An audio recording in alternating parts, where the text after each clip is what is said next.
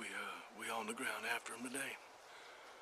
I've come across a pretty good group of water oaks. There's like, I don't know, there's probably 5 of them right there, small trees, but they all got a lot of sign under them right here. They doing some logging across over there. I hope it ain't messing me up, but there's fresh droppings, fresh sign, and they've been logging for a week or 2, so maybe we'll be all right. I expect to see some critters right here this evening. The wind is pretty decent right now. It should set back here, and right there is where my critters are at. I'm on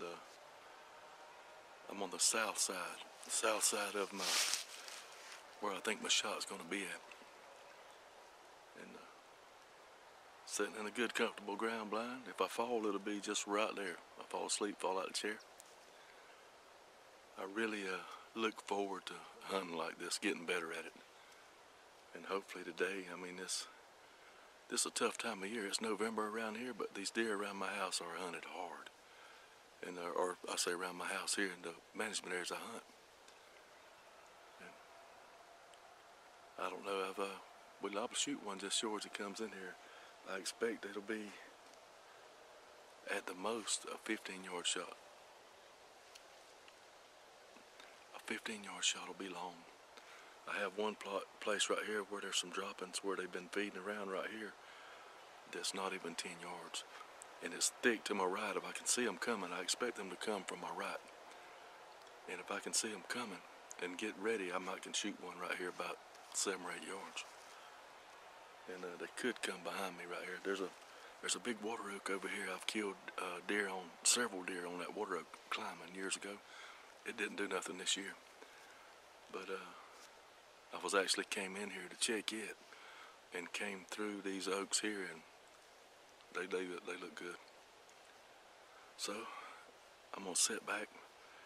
Got my Howard Hill longbow, my Great Northern Hill style longbow. Got some wood arrows, Douglas fir arrows my buddy Ethan Persons made and gave me. And I got old Wenzel Woodsman on there.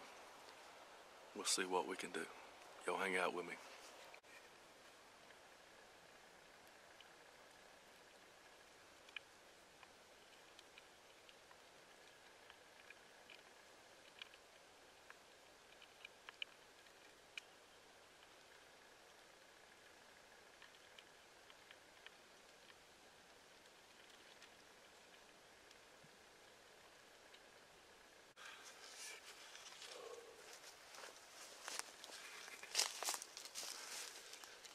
It's too dark to see, I know, but I just killed a deer.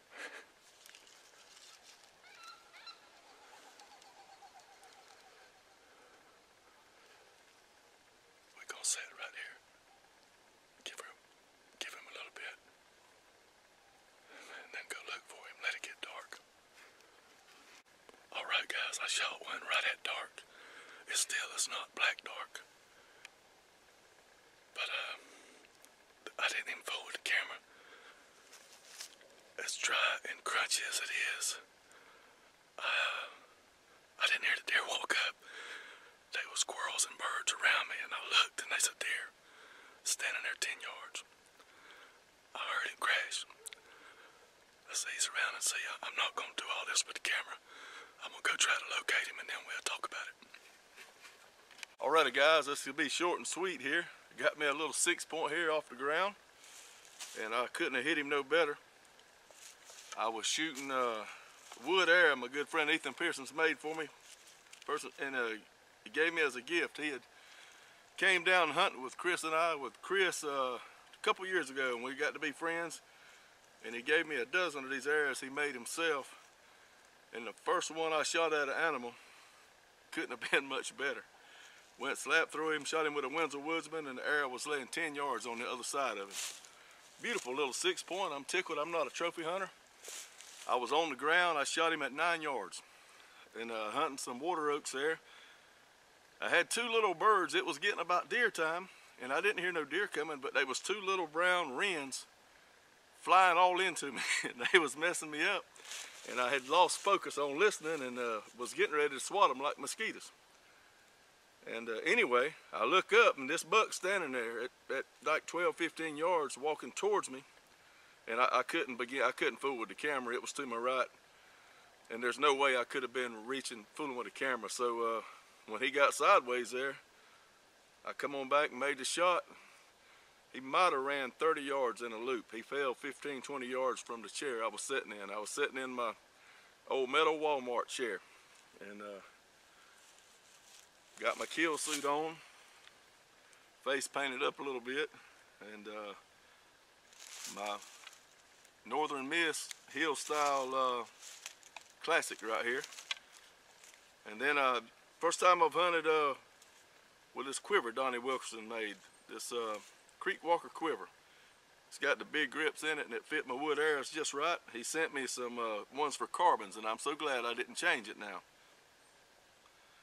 So thank you, Donnie, for this quiver. Thank you, Ethan, for those arrows. And fine bow right here. Thank you, good Lord, for a fine day.